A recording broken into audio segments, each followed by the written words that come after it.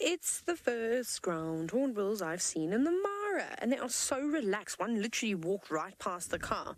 I don't know if it maybe smelled the coffee that David and I have brewing inside, but it was amazing to see how relaxed they are. Now, we've had some spectacular sightings of the southern ground hornbills down in the Sabi Sand in South Africa.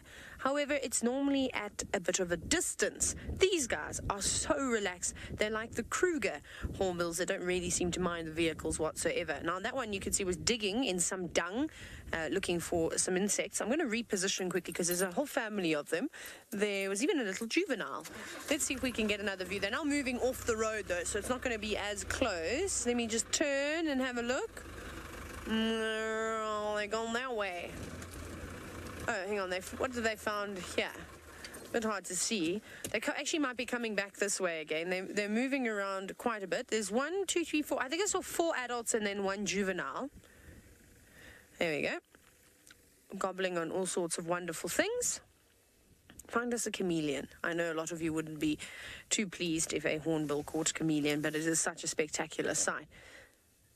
This is really nice. Now, obviously, these beautiful birds are cooperative. Oh, what have we got there? There's an African sacred ibis. That's nice to see. Haven't seen one of them for a very long time. Just seen them on the river cam every now and then. But what I was going to say about the hornbills is that they are cooperative breeders. So it'll be interesting to see who's the dominant breeding pair here. And the others will just help raise that juvenile. And hopefully it will successfully make it to adulthood. Unfortunately, they don't normally make it to adulthood, which is quite sad.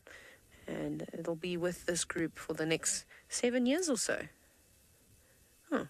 Let's see how look at the size difference. That's actually quite a nice comparison. The African sacred ibis versus the southern ground hornbill.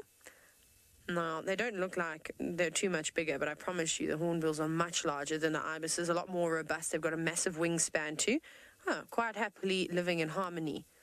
It's interesting. I don't know why I thought that a southern ground hornbill would be a little bit on the bossy side and sort of kick that ibis out of the way. But it doesn't seem to mind it at all. Awesome. Now, we're very, very lucky to, of course, see these birds. Are relatively endangered. And again, to have them so close and not bothered by us at all is really nice.